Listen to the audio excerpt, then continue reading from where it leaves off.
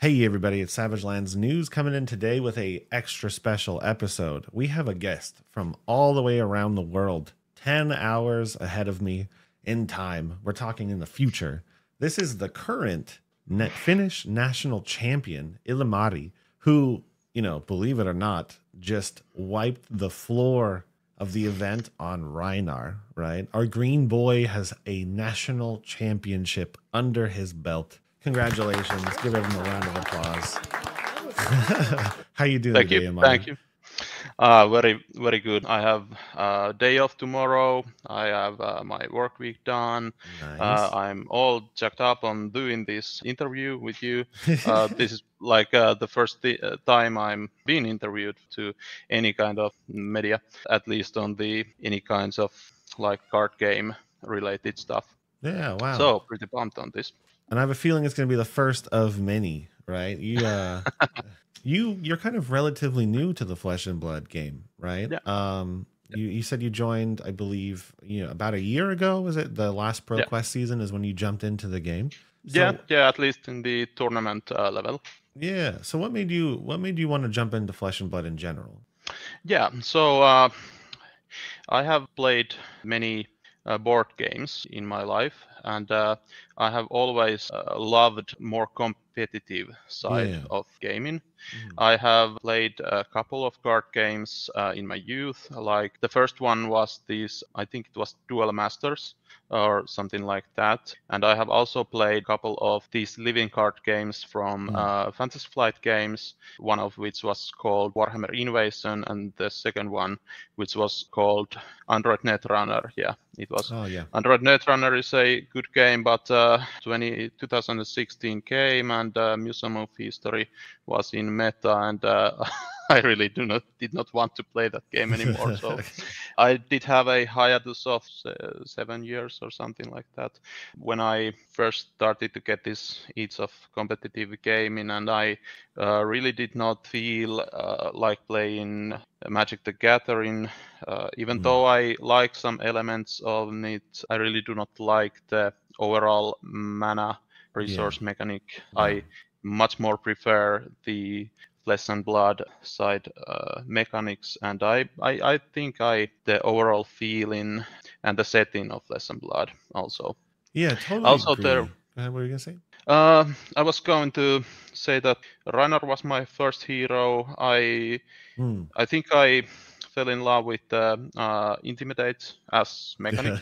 I think it is very cool as an evasion mechanic. Of course, I understand that it has this, how I would say, it has problems, and I understand that it is not so much funny when you're in the receiving end of 3 intimidates and lethals on stack. I like the hero. I like many other heroes as well.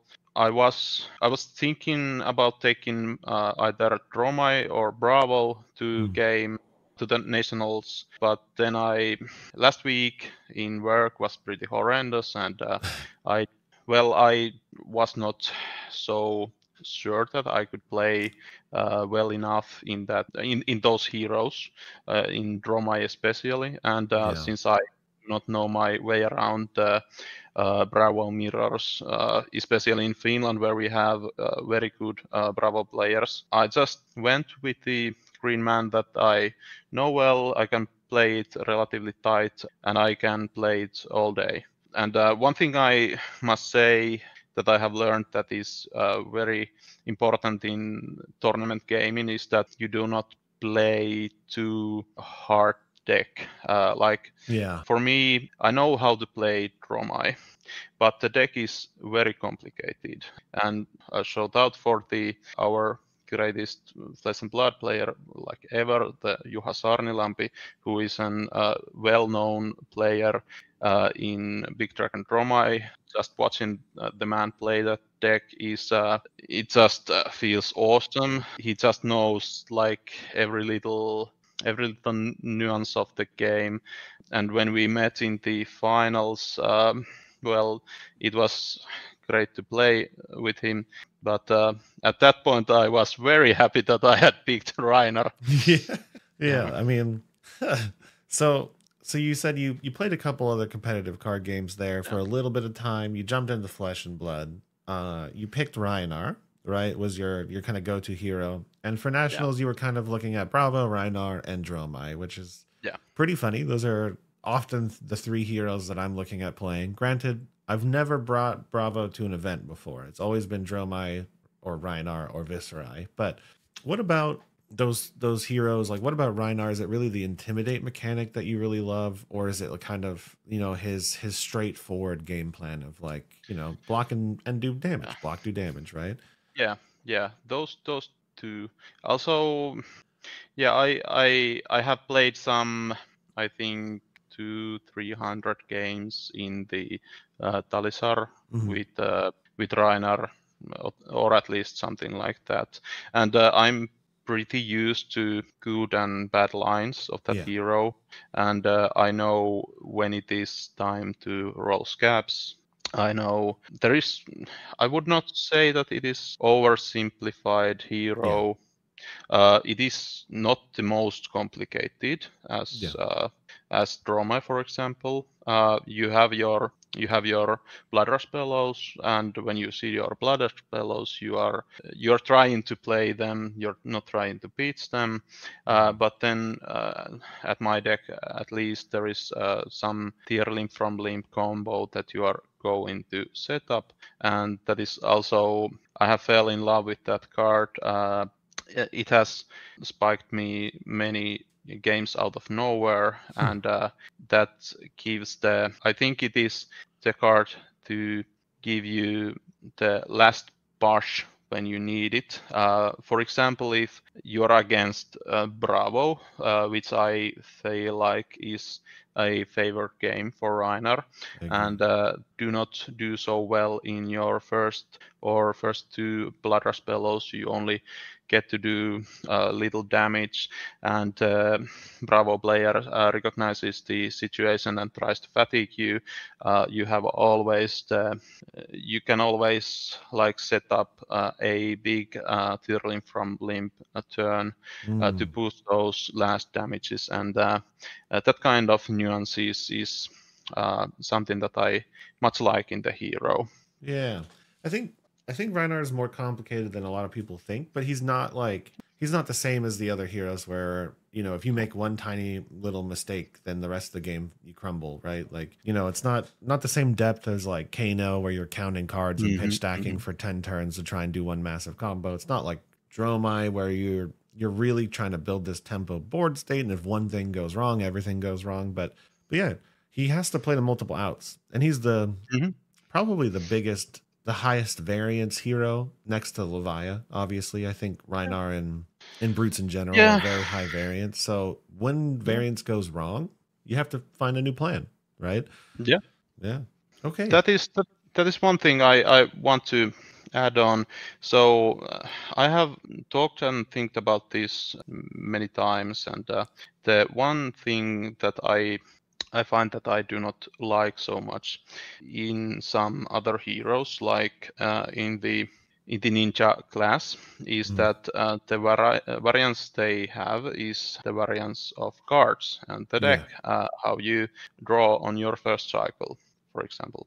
And of course, Katsu has his hero power Yeah. that can mitigate the variance and offer added power level by that way.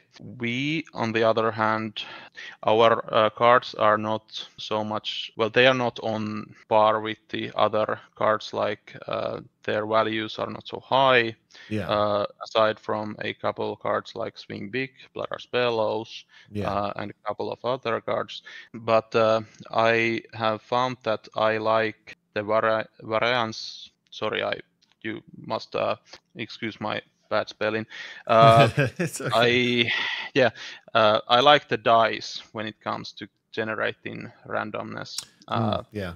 uh, opposed to the deck that generates the Yeah. randomness, and that's why I have many times thought about starting to play ninja, but then again, I'm not a fan of that feeling when the deck just gives you the outs, and that is the same kind of feeling when playing Bravo, and you can.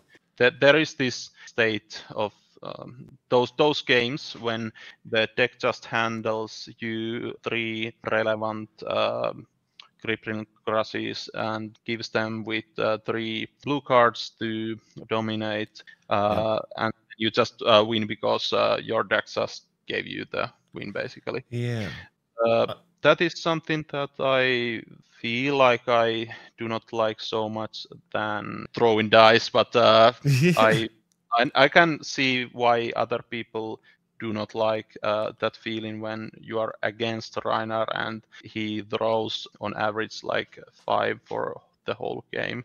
Yeah, I agree. I think it goes both ways. Whenever I try to play another hero, right? Like Bravo, I was trying to see if I could figure out Bravo for a while because it's kind of close to what Reinar's doing, right? You're sending big damage, big turns. Like here's a 6, here's an 8, here's a 10, right? But I noticed it's kind of the same thing. It's like when the deck worked perfectly, it was amazing. It was like I was unstoppable, just cripple and crush, spinal crush, cripple, crush, starstrucks, and you're just going. But then when something went wrong, I felt like I didn't have the same agency I have on Rhinar. Yeah. Because Rhinar can just kind of fix wrong, If you get an all blue hand, you can like block 9 to scab skin, claw with tunic, right? You can still do 6 damage with 1 card. Or like you can dig yourself out of a losing game with scab skin sometimes. Like you can just kind of try and find that like end game plan. So I agree. I think Rhinar's unique, probably next to Levi and Rhinar are unique. Scab skins does give you a different way to play the game when things are going wrong and correctly. But then you have a good game, my first game at Nationals where I rolled 3 1s in a row and my pulping discarded Blood Rush on turn 1. And then you're like, today this game is not for me. Scab skins has not been kind to me today. So yeah, it's just a different kind of variance. Rhinar's cards are all pretty much the same, except for Blood Rush, Yeah. The only card variance you can really get is like if all 3 Blood Rushes are at the bottom. Yeah. It happens sometimes, but yeah. Okay, so now that you've won a national championship, what are your next goals in competitive Flesh and Blood? Oh, I think I really like this whole week has been so quick that I have not even thought about it. I hope that the coming set, the Bright Light set, gives the mechanologist so much power that it makes Rhinar relevant in the metagame. Because cool. I think that we have excellent tools to combat what mechanologist as a class does. Yeah. We have the Arc's Mass, and then again, I think we are a rather good hero to play Erase Phase, which is one of my favorite generic 6s in the all game, maybe after Command and Conquer. Yep.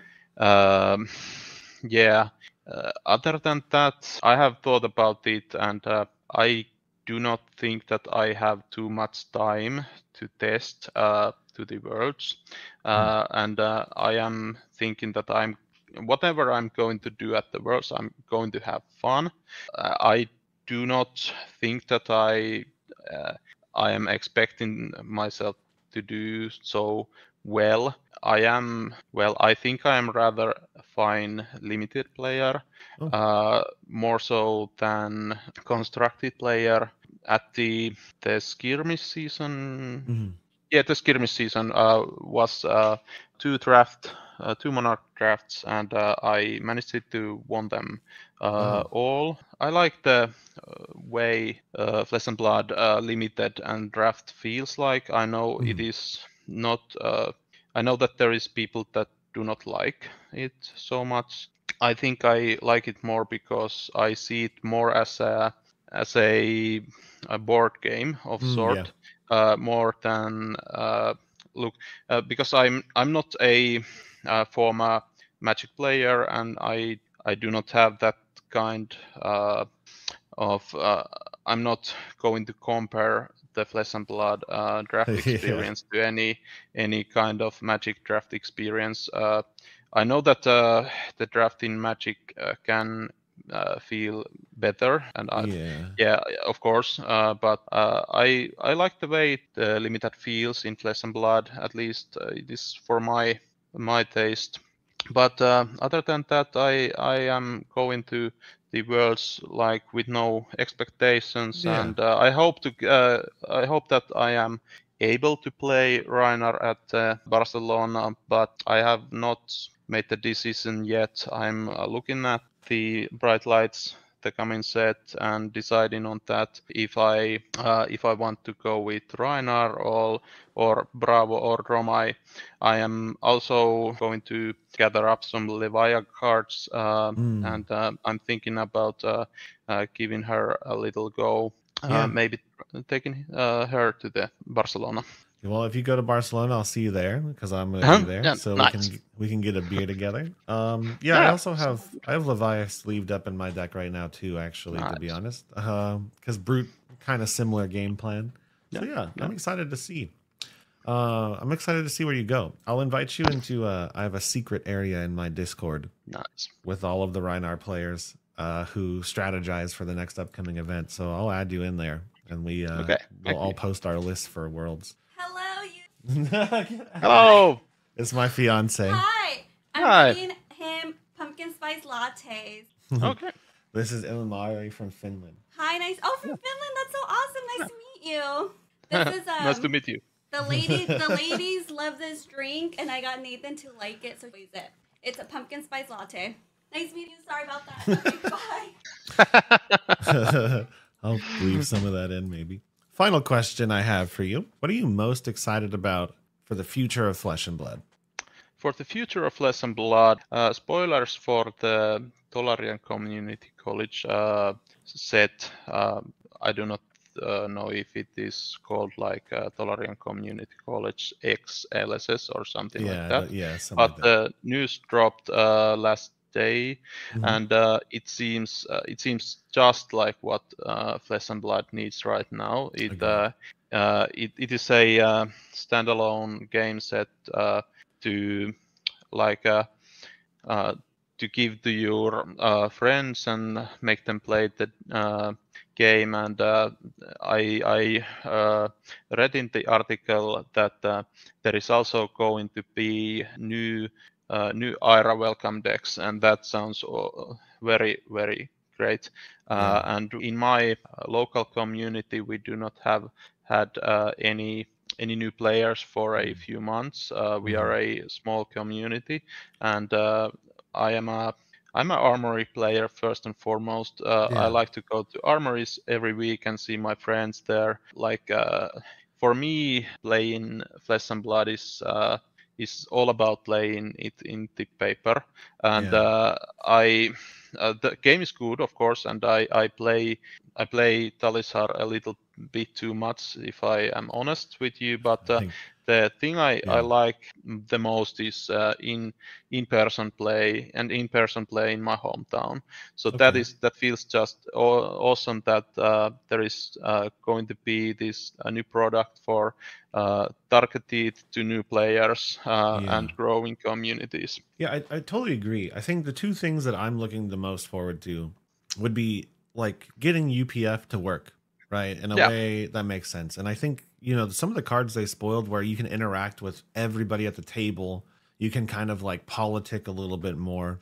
You can defend everybody. Like if you go to the website, you guys at home, go take a look at the cards. They're very like full interactive with the table. Because my biggest gripe with it was always like, I could only really interact with the people to my right and left. And so if the person sitting across from me is, winning, there's nothing I can really do about it. Right.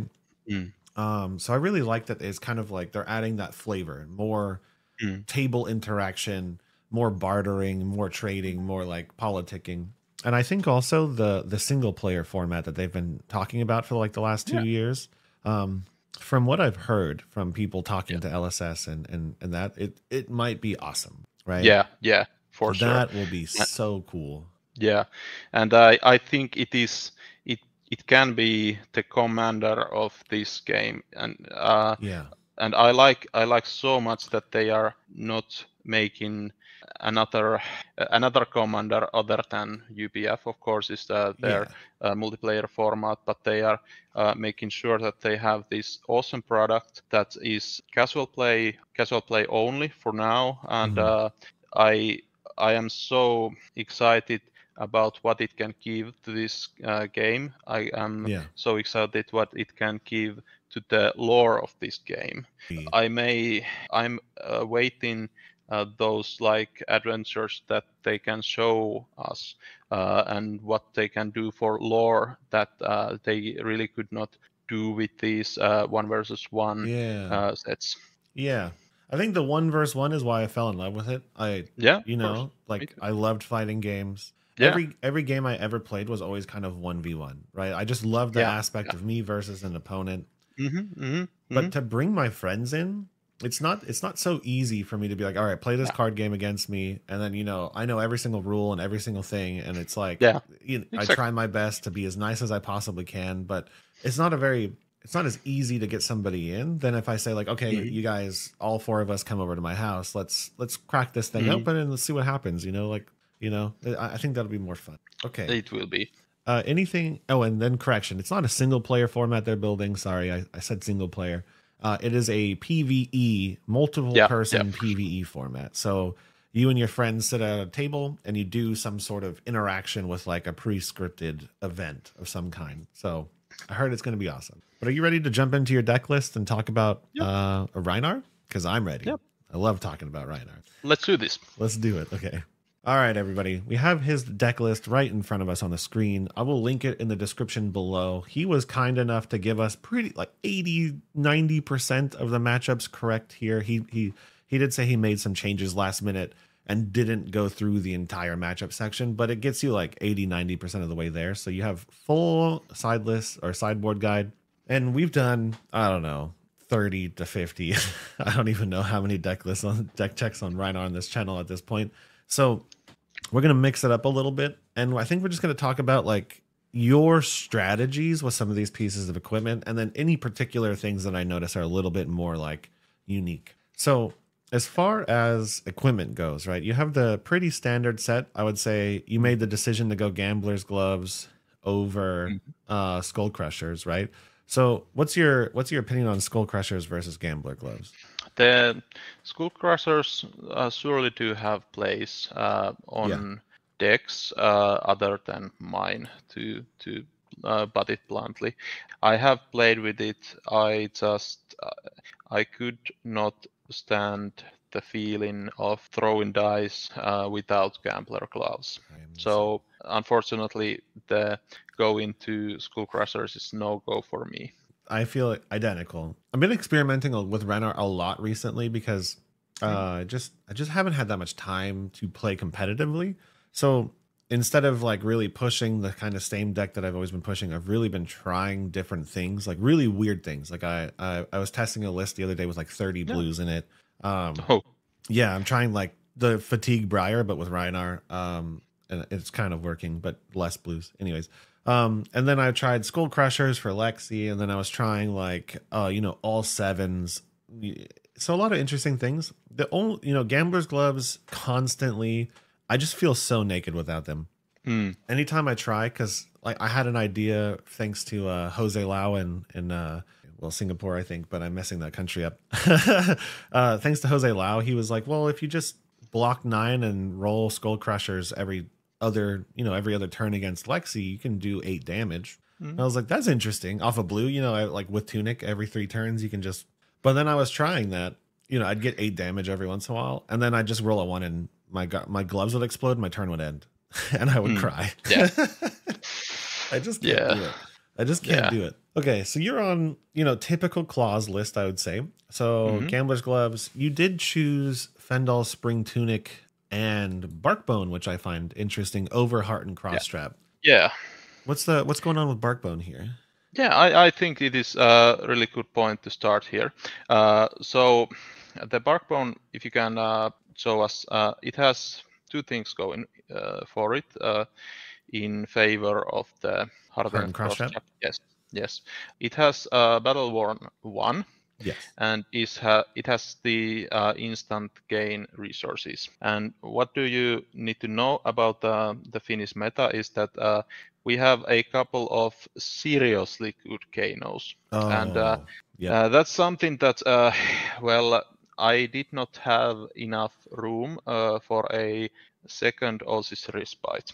And I thought to myself that I really do need some kind of insurance to combat Kanos if I see them.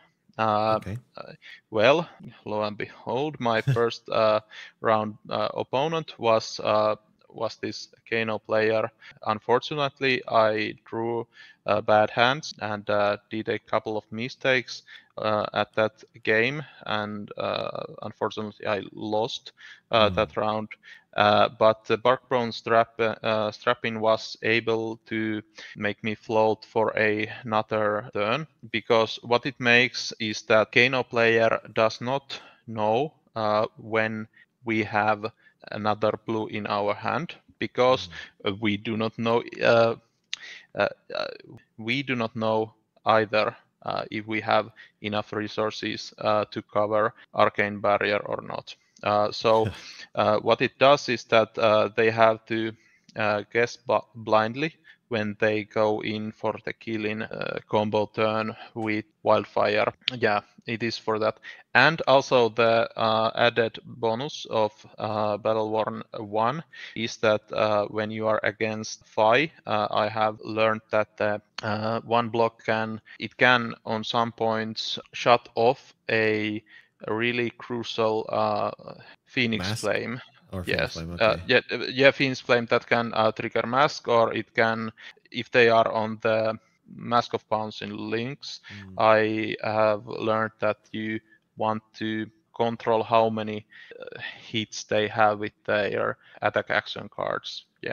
So that is one thing going for it. Of course, it is not so powerful when we are in the mirror. For example, I do not know.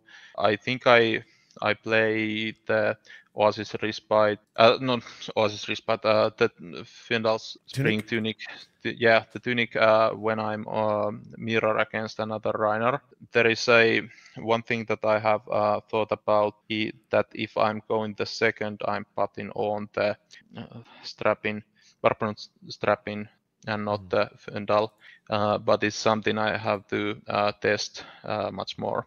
Yeah, but I think that's what I have to say about strapping. I mean, it makes a lot of sense. This, because it's an instant, you can basically layer it onto the Kano's kill turn. You can gain extra resources at instant speed, which can save you a lot of the time. It makes a lot of sense. And then it looks like you're on a true kind of Rhinar switch deck here, right? You've got your full suite of equipment at the top, and then you're carrying a lot of equipment in your sideboard. So you have, Romping Club, Beaten Trackers. You have both helmets, or all three helmets. So you're switching between club and claws. I guess to start this off, when do you pick claws and when do you pick club? I think I pick club against Lexi and Katsu. And before Dust Till Dawn, which gave us the Warmonger's Diplomacy, which made the Azalea to plummet on the metagame. I thought that Romping Club was crucial against hers also. But then again, we do have the Scowling Flashback that can really hamper Azalea's big turns. And now I do not really know if the claws are better in that matchup. But it is something that I have not played on paper for many months, and I do not know if I have played any Azaleas for a couple months in Talisar either. Warmongers really hurt her future. What do you think of Scowling Fleshbag so far in your testing? Oh, I love it so much. Like there is all the things I like. it gives you armor, it gives you intimidate. It is a well of endless your mama jokes, and it's just there is to get back to the point.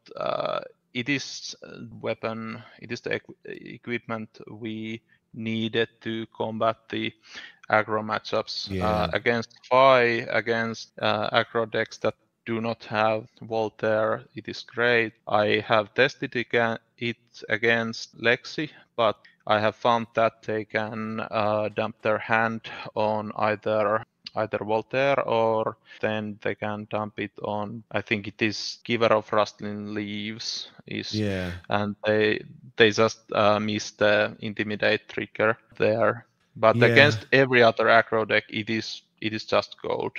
I think I have it on the matchup list that I put it on Viserai also. I am not sure if it is still okay against Rune Blades, because they have the Bellbound creepers that can they can like throw the remaining non-attack from hand with using the creepers, and so you do not get the value off of the Skull and Flesh back. But it is something that I really have not tested enough yet. I like it. I like it into Viserai.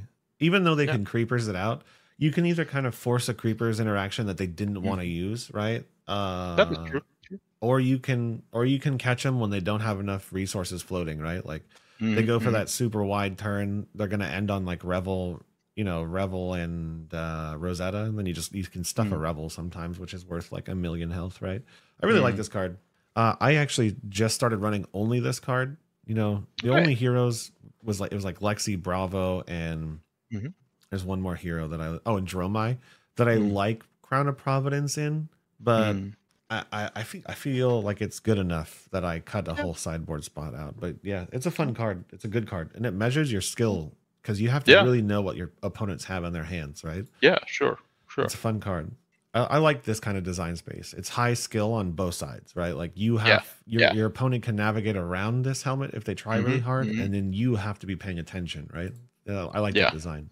Okay, so let's jump into the main board. So you have 48 cards main board. 3, 6, 9, 12, 13, 14, 15. So you have like the picture perfect standard amount of yellows that we all come to know, and it's all of the 3-cost ones. The only real interesting one here is Pack Call over like Reincarnate, but I imagine you're running Pack Call because okay. So 15 yellows, 3, 6, 9, 10, 11, 12, 13, 14, 15 blues, 16, 17, 18 blues. Okay, so pretty standard amount of blues here, but you are running 3 Reckless Swings main board. How do you feel 3 Reckless Swings after the event? I think it is pretty good. I was able to kill Bravo at top 4 with a double Reckless Swing. Nice. Block 4 is kind of relevant, as well as that it is blue card. I have found that many times I want to play Reckless Wing very aggressively early on when I'm against like Lexi. If I'm like having a not so good hand that is all these pulpings and wild rights that do not block, I can throw a Reckless Wing and get the value off of denying their own hit and getting damage through, and basically blocking well with a non-blocker. Okay. Yeah, sometimes I wish I had a third one. And then sometimes I don't even like having 2. It's kind of like a hard, in the wrong scenario, this card is a dead card, right? But I've won probably, I want to say like honestly 30% of my games with this card. You know what I mean? Like it just wins games, right?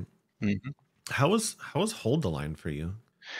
Well, I think it is more flexible than it may seem like on the first glance. It is very good if you can hit 3 of a kind or ladder spell low Art of War turns. They do come, not so often, of course, and when they do come, the value just comes through the roof. But I have found that it is a blue card that you can jam into the arsenal, so it is not so bad if you just get 2 value off of it. Rhinar has have had many kind of obnoxious cards, especially the blue cards that would jam your arsenal if you have to leave them there.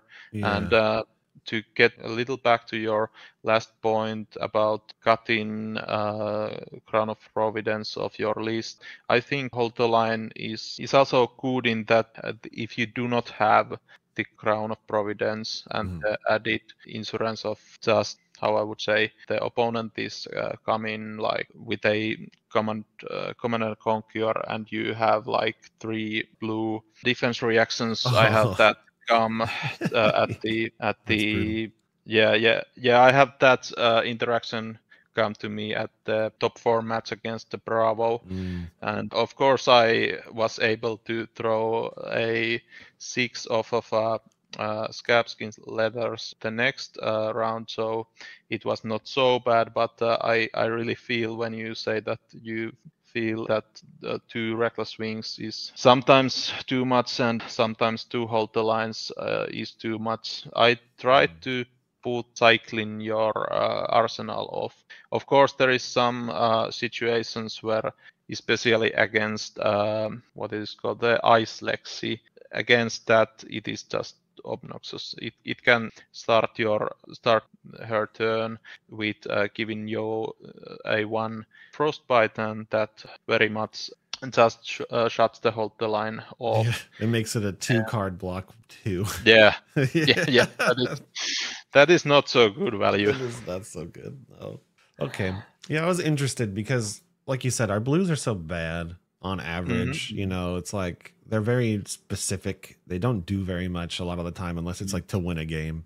But yeah, I was interested because it would be nice to stop a Lexi 5 breakpoint with 1 card. But then the rest of the game, it doesn't do anything until they draw, right? So it's like a proactive card or you know, it's like a reactive card, but then you have to have it at the right time, and I don't know.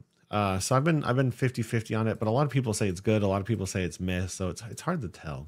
And then you run Tear Limb from Limb, and you already kind of talked about how much you like this card. Give me I'm a Tear Limb from Limb not believer. A lot of I can see why. Yeah, a lot of people in the Discord tell me I'm wrong. So tell me why I'm wrong. Tear Limb from Limb sure needs, how I would say, it needs to be set up basically every time you are going to play that. I have like you either need an opt from either back call or from the Fate Foreseen to make sure that you are not going to miss that card, the random discard, or then you need to just know that the card is pitched so that you will always straight row of 6s below the Tear Limb from Limb. And I think needs support, but I think the support comes from rather good cards. I have also 3 Enlightened Strikes somewhere lying around here, and I really have came to love the Enlightened Strike in Rhinar especially. It is just so good when you throw scabs with it. I had this one hand of I think it was something like a 2 Enlightened Strikes and 2 6s. They were like yellow 6s or something like that. It was a Swiss game against Viserai, and he came to me with a non-relevant attack, and I kept 4 card hand, and okay, I was going to roll the scabs because I know that every other result other than double ones is just good, because if it is under 4 I can play the Enlightened Strikes for go again. If it is 4 or more, I can just play those cards and draw cards when it is 1 card 5s, and it also sets up the Tear Limb from Limb, and sometimes when it is aligned to your random roll of 6 from your scabs, it's just good. It just wins you the games. Yeah. Yeah, 1 card 5 is my favorite mode. Mm-hmm. All of them are good though, but it's my favorite mode. Mm-hmm. Because when I was playing with Enlightened Strike, I think during Pro Tour, it was like the first time I'd really brought it out. And it also, one thing Rhinar really does struggle with, honestly, at the end of the game, is killing your opponent at their like last 5 health, 3 health, 2 health, whatever, right? Yeah. You can get in this like weird, super long, grindy trade where you send 6, you block 6, you send 6, and you and your opponent are kind of doing the same thing forever. And you're just hoping that eventually you find your swing big or your intimidate or whatever. Enlightened Strike is like the only card that can safely extend your turn without using scab skins at the end of the game. Yeah, because you can send 5 and then send 8, and that'll probably wipe out the rest of their health. Whereas like scab skins, especially during the end when you probably don't have gambler's gloves anymore, can just lose you the game straight up. Yeah, and even like pulping sometimes, like if you just get unlucky, there's a lot of blues left. It's very deep, and you play your pulping and it whiffs. You're just like, okay, cool. I think I lost. You know. So I like this card a lot. But you said this card is reliable, but you have to set it up. You can't just blindly play this. You're opting, you're looking, you're setting it up. What's the most common line for you with tear limb from limb? Is it swing big?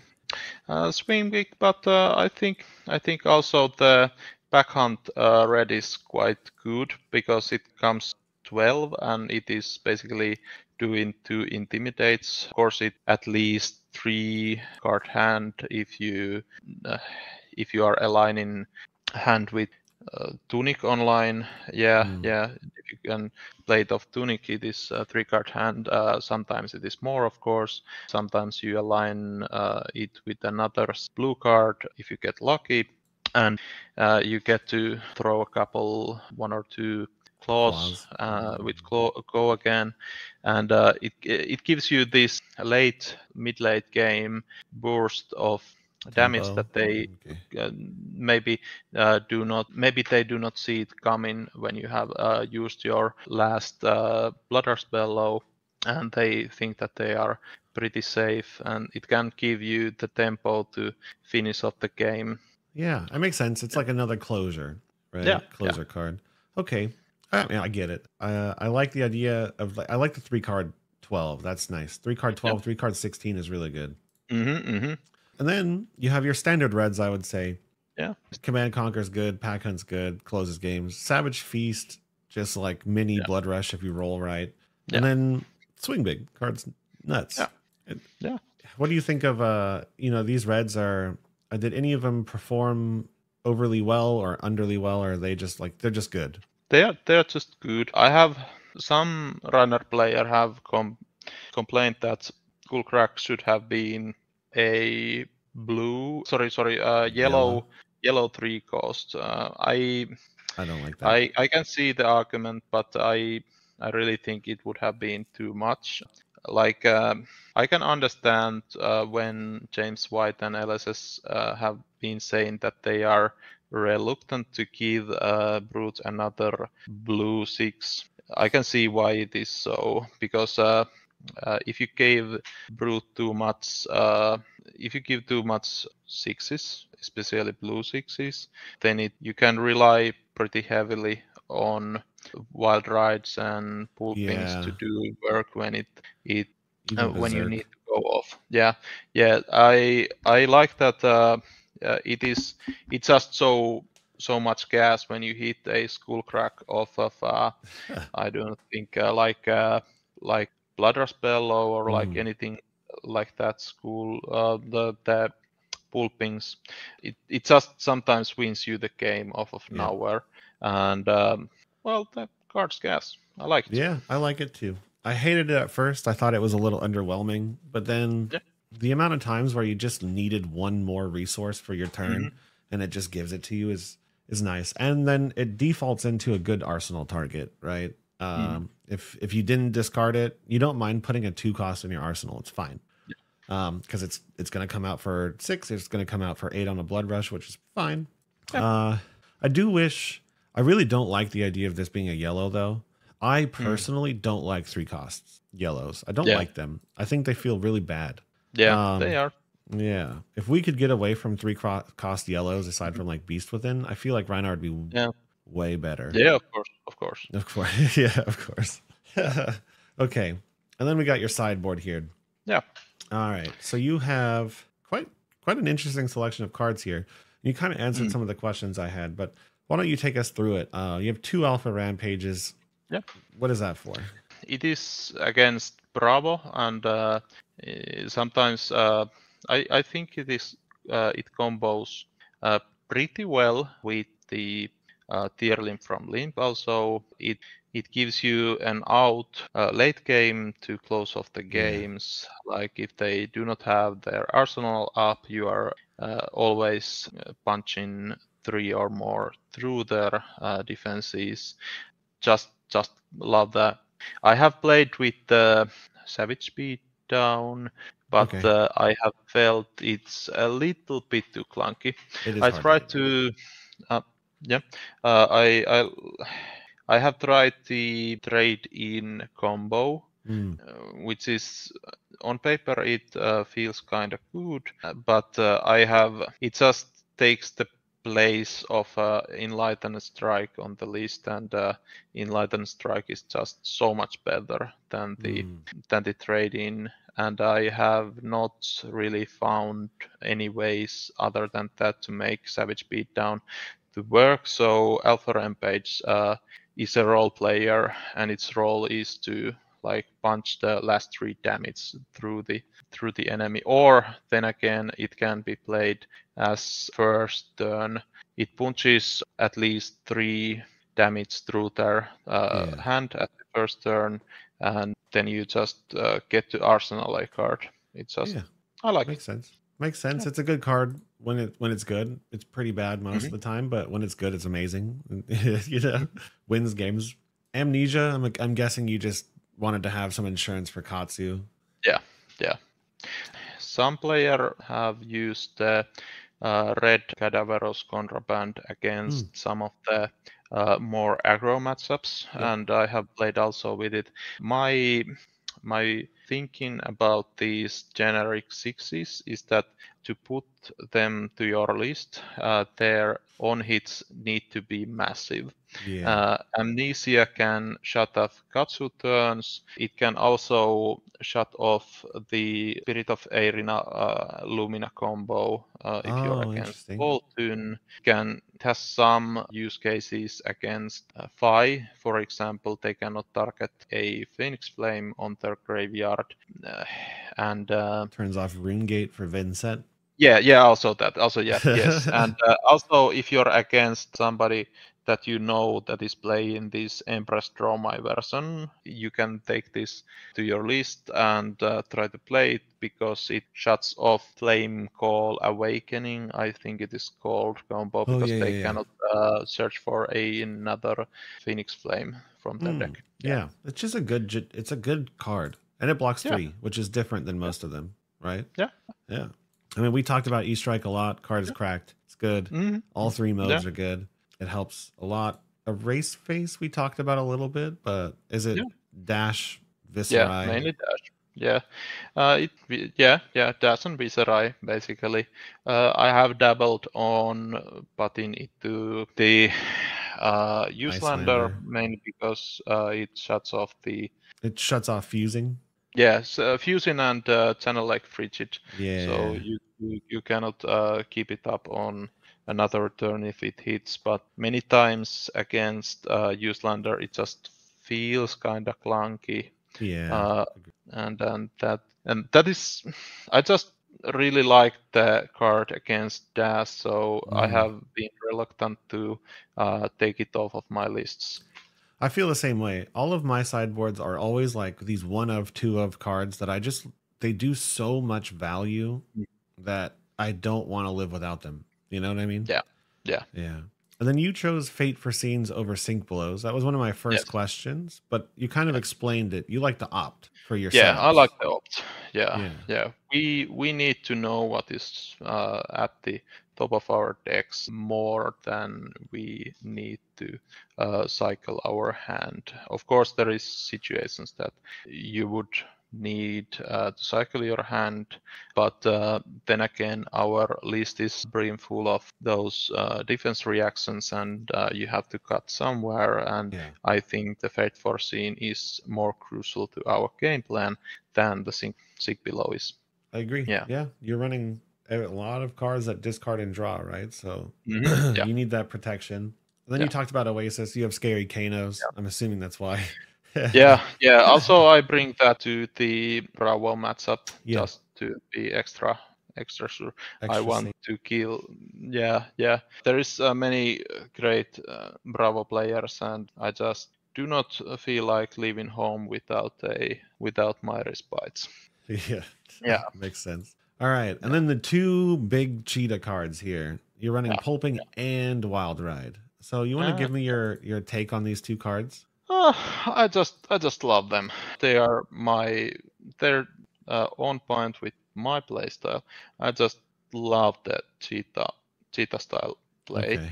I do not think I have really played any other styles of Rhinar, and they are just giving you what you really need, which is another action point, and you are given basically a free random discard effect that you do not have to give another card from your hand, so that of course the randomness sometimes comes to you. I have lost some games to the fact that none of my random discards of a Pulpings or Wild Rides worked, and sometimes you do Rhinar stuff, and I that's all I can say about it. Yeah, they're good when they're good, and they're sad when they don't work, right? That's pretty much it. Okay. Any closing thoughts about the list? Any cards that maybe you would change, or any cards that overperformed?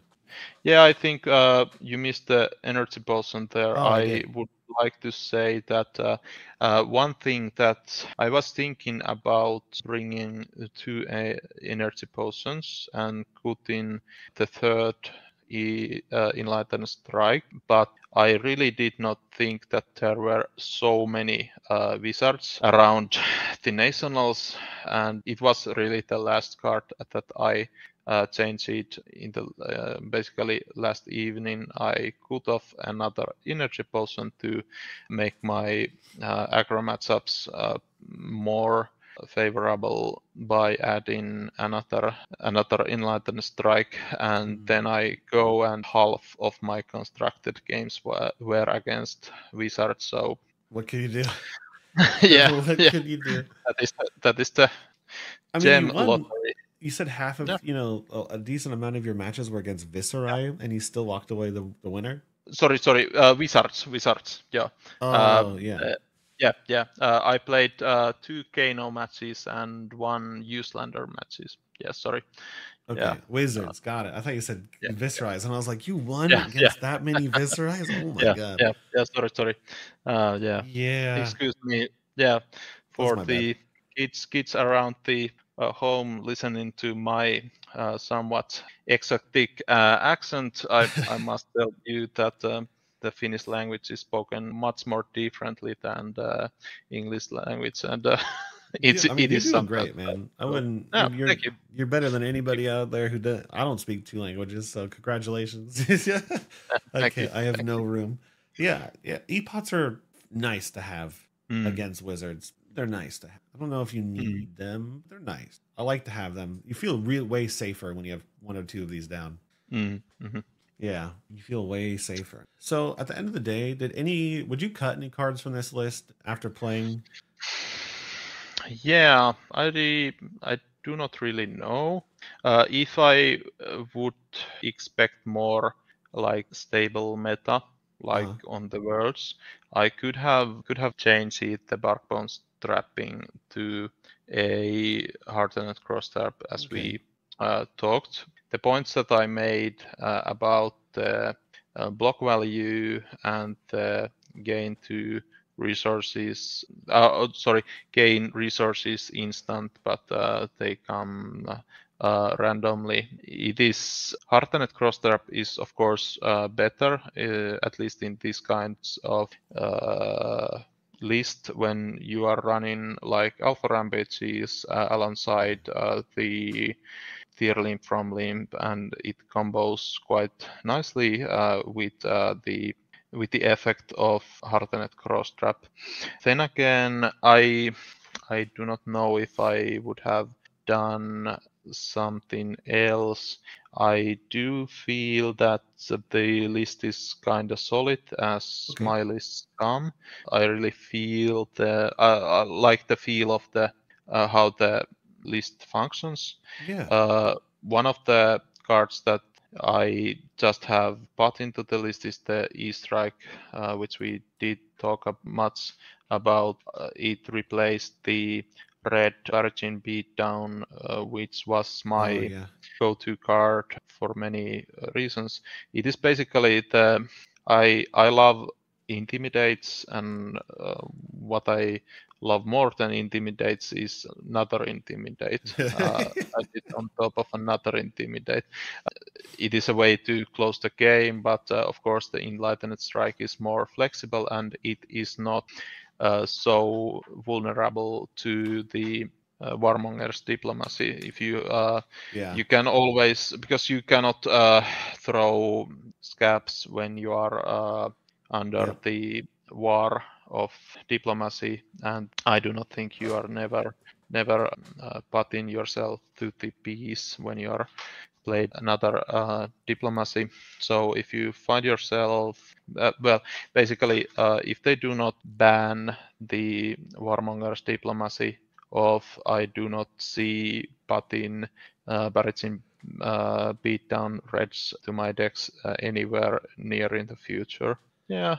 I agree. I took my latest list. I took red barragings out because I swore by them before because I thought they were nuts. Because to me they were like two purpose cards. You know, you could send barraging in a claw for a 2-card 7, and aggro decks not that long ago would always eat the 7. They would always take it.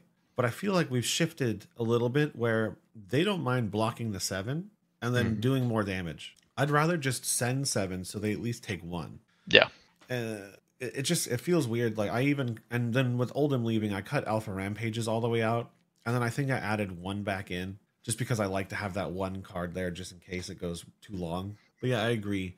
I think barragings are not as strong as they were like 6 months ago. Yeah, it's kind of weird, but all these like even Fi, the new Kodachi Fi, he blocks it. He never used to block it, so it's kind of weird. People's mindset has shifted a lot, so I think the power of that card kind of went away. Yeah, I mean, I really like this list. It's like a nice balance of everything. You've got club, you've got claws, you've got cheetah package, you've got turtle package. It's a very well-rounded list. Yeah. Well, I think it is as close as mid-range as they do come in this game. It's like split pretty much down the middle, right? Yeah, I really like it, and I watched a little bit of your games on the YouTube channel, which I'll link in the description below for anybody at home who wants to take a look at him piloting the deck. Yeah, it's good fun. You did really well. Congratulations once again. Thank you. National champion. You're a national champion now. Yeah. I do not know if I can still believe the fact. It's crazy. I'm happy for you. I hope I see you at Barcelona. Do you have any closing statements or anything you want to mention before we take off? I want to thank my local guys. I do not think I have so much of a team with which I have like trained or something like that, but I have my good friend Henrik, with whom I trained for a couple weekends prior to the nationals. Also, I want to thank Jesse Liljenmaa to drop out of the nationals and give me his seat at the table. Finnish nationals were open invite, and due to the personal reasons, I was not able to attend I was not online when the invitations opened, and I was at the wait list for it, and then Jesse did not feel like going to the tournament, and he kindly dropped. Also, I want to shout out for my fellow brutes enjoyer Olli Saarinen, and I think Olli won not one but top 8 TT call in Antwerpen, Rhinar, and I think this list shares many similarities with the list Olli ran, but this is more to my taste. And there is many things that I think Olli would not put into his list, but yeah, we have a lot of Rhinar players coming out of your region now. We got you and Ollie on the channel back to back already. So yeah, that's awesome. All right, everybody. It has been my pleasure to have the national champion Rhinar player on the channel, right? I think that is the highest tournament won by a Rhinar so far. I think it is. I think so. I have to double check that, but I believe Nationals is the highest tier event Rhinar has ever won. So congratulations. Incredible work. Thank you for coming on the channel. I know the time difference was kind of difficult, and you know, we're always happy to spend the evening talking about our green man. Our green man. And then I have a spoiler card coming. You're gonna want to check it out. So September 6th. Tune in. 6th. Spoiler card coming on the channel on September 6th at 8 a.m. Pacific Standard Time. So I'll put the video up, everybody. It's going to be hype. So yeah, thanks for coming on once again. I appreciate you here. I'll invite you to the Discord. We have a little area. We talk about Rhinar all the time. We'll probably be doing it for Worlds. So yeah, thanks everybody. Have a good day. Thank you. Have a good night. Yep.